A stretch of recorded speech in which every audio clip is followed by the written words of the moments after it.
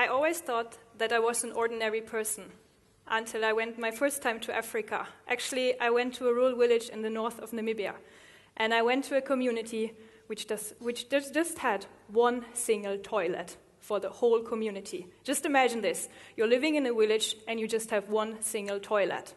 That toilet was actually not a real toilet. It was more like a hole in the ground, like you have in Norway, the so-called utedo. There was no running water or anything, and that toilet was so narrow that you actually had to enter it backwards. You couldn't turn.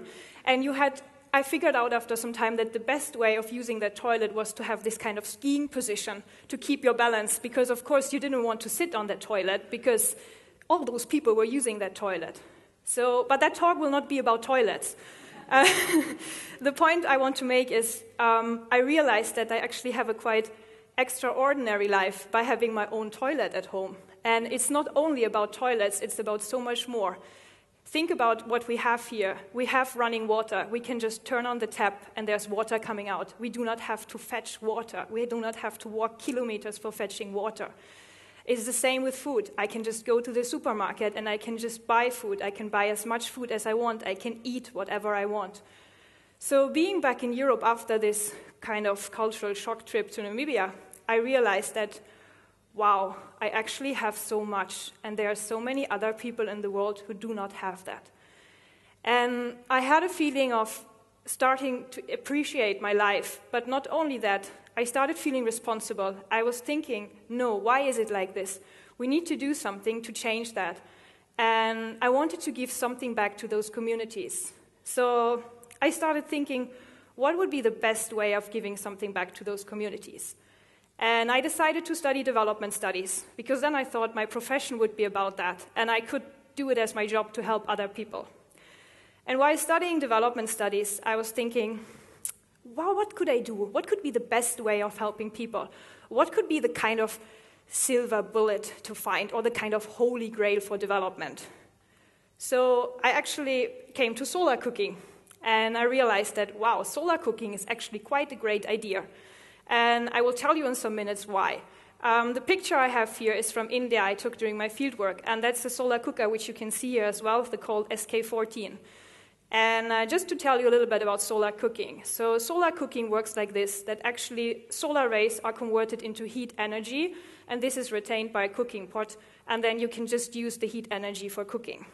And solar cookers, they are really not a new idea. There have been so many types of solar cookers around the world, and there is the Solar Cooking Network on the internet, which estimates that solar cooking projects are taking place in 114 countries around the world. And there are 510 NGOs involved in solar cooking. And now you probably wonder, okay, but what is so great about solar cooking? So why is she talking all the time about solar cooking? So as I said, I was really fascinated by solar cooking.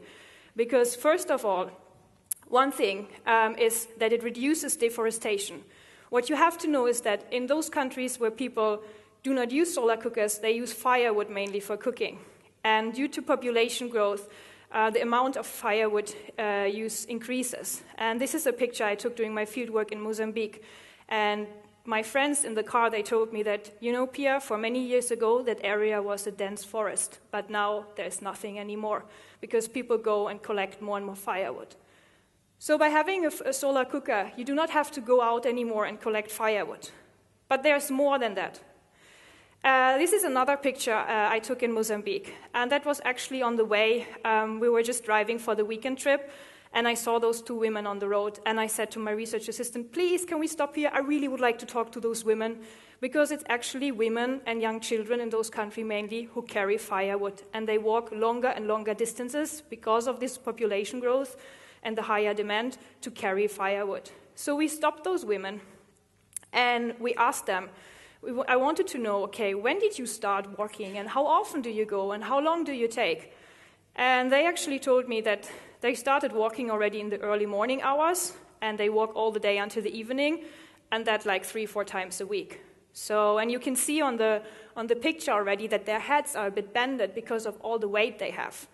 So to give you some statistics also, it's estimated that for 2.5 billion people, biomass accounts for 90% of household energy consumption. Imagine this, 2.5 billion people. If we could get these 2.5 billion people using solar cookers, what that would mean. But I want to give you a better impression of what this actually means to carry firewood. I wanted to get a feeling for that, so I tried it myself in Mozambique. So we visited some relatives of my research assistant, and I saw a little bit firewood lying around, and I said, hey, can we just put this like a bundle or something, and can I try to carry that? And they were looking at me, what? You want to carry firewood? Why do you want to carry firewood? I would like to know how it is. So we have tried it. They have tried it to put it on my head.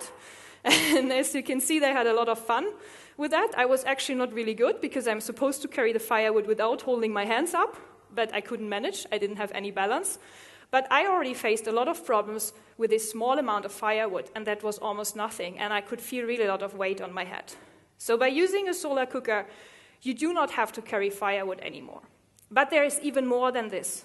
Another thing is the smoke production related to firewood. Because people who make use of firewood normally cook on open fires, and they use the so-called 3-stone fires, where you put 3 stones, then the firewood, and you burn the firewood. That's the picture I took during my fieldwork in India, and that's outside, and you can see already the high level of smoke production. So imagine that indoor. So actually the World Health Organization estimates that more people are dying because of indoor air pollution than of malaria. So indoor air pollution is the kind of silent killer. And by using a solar cooker, you can avoid all those kind of things. But then actually, so after I heard about all those benefits, and I thought that solar cooking is really great, I went to the field, and I wanted to find out, okay, how is it actually in the field? And I realized all these kind of expectations and benefits I had in my mind, they were not there. The situation was quite different, and there were other things which mattered for the locals. And I want to share 3 stories tonight with you from my fieldwork, which make you a little bit rethinking of solar cooking. The first one is from Burkina Faso. I went last year to Burkina Faso to compare some solar cooking systems. And among others, I visited a solar bakery, so where you use solar energy for baking bread. When I arrived at that place, I saw that the solar bakery was not in use, and I wondered why. So I asked the bakers. I said, hey, you're having this solar bakery here, why are you not using it? You know, we bake bread, and we normally bake bread. We start working at 10 p.m. and we are finished at 7 a.m., so people have fresh bread in the morning to have breakfast, and there is no sun. Quite obvious, right? But it seemed like that no one really talked to those bakers before. So there's a problem with the end user needs. We are not looking at the end user needs. We come up with great technologies, but we forget about the end users, and they are not involved in that process. Another story I want to tell you from India. India is actually regarded to be the solar country. It has a long solar tradition, and there has been a lot on solar cooking as well. I went to India in 2011, and I figured out that there are actually quite many religious institutions using solar cookers. And I got that idea that, what is that with religion and solar cooking? And then I realized that actually solar cooking goes quite along with the principles of Hinduism. So I talked to my project leader about that, and I said to him, you know, I think there is some religion, and there's some relation, and I think I'm going to write a paper on the role of spiritual commitment on the use of solar cookers. And he looked at me and said, did you go completely mad now? Hinduism, solar cooking? And I said, yes, there is something. So I started reading a book about Hinduism, and I mean, whoever thought, I never expected that I would read books about Hinduism when working with solar cooking. The thing is, I want to explain to you. In Hinduism, one very important concept is purity. And purity is also related to cooking. It depends on what kind of ingredients you use for preparing food, and also the way you prepare your food. And by using a solar cooker, which is a clean energy technology, because you're not using firewood anymore, you do not produce smoke, you cook in a cleaner way, in a purer way. But there is even more than that. Some of those religious institutions, organizations I visited, they said to me that, you know, for us it is very important that the stage of mind while cooking. It's very important to think positive while you're cooking, because they think that when you think positive, that will be transferred to the food, and then it will be taken on by the person who's eating the food. So what I was thinking is, by using a solar cooker and having this clean aspect, it enhances the positive thinking, and then it has a positive outcome as well. Another thing is that in Hinduism, life is regarded as sacred. This means you do not want to eat food which is based on the life of others. So if you can explain people that by using firewood, you actually destroy a lot of microorganisms in the tree and lives in the tree, that's not good, and you do not want to eat that, what's there. So I realized that actually we can use religion for solar cooking, but it's not only about religion, what I want to say. It's about all these kind of human aspects we need to consider. We need to consider in the societies which can either enable or limit the use of solar cookers. But there's more than this. I have another story, and that's the other fact is the problem with solar cookers, and that's maybe the biggest problem, is that solar cookers are just not cool. They're really not cool.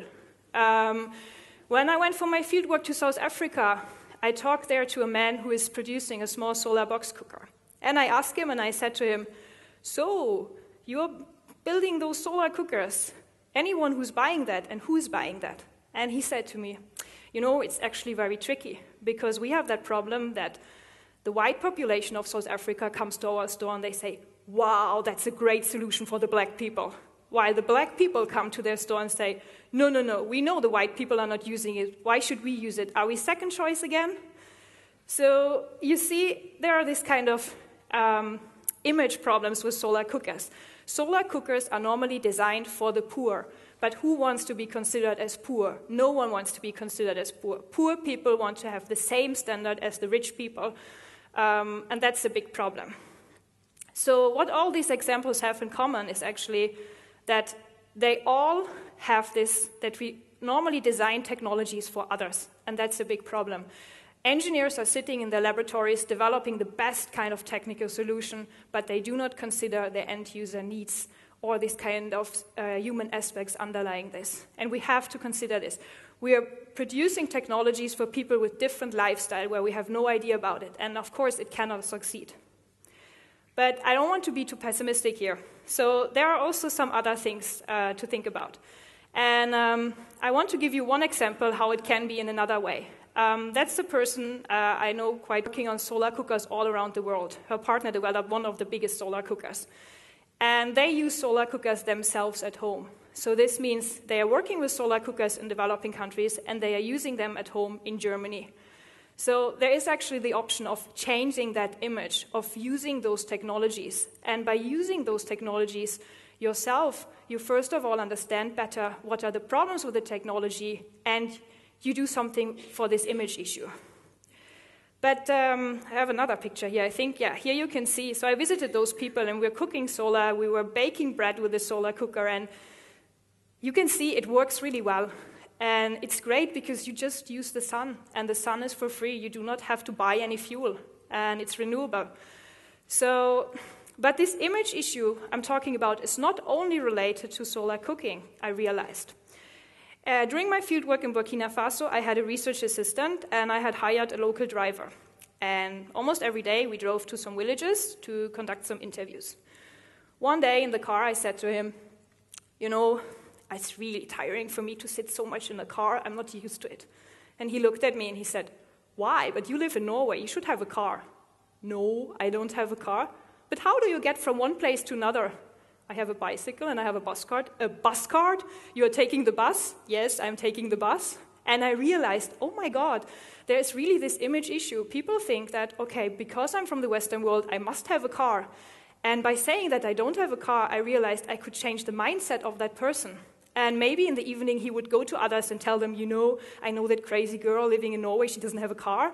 Those kind of things. So I realized, wow, I can have really an impact by changing like that. So before, I didn't have a car mainly because of the economics, because it's expensive. But since this experience, I realized, no, it actually has a much higher impact by not having a car. So I try to adapt to this and have some more personal changes in my life. And one thing is actually that I'm trying not to eat too much meat, and I really like meat, and I think I will probably never be a vegetarian.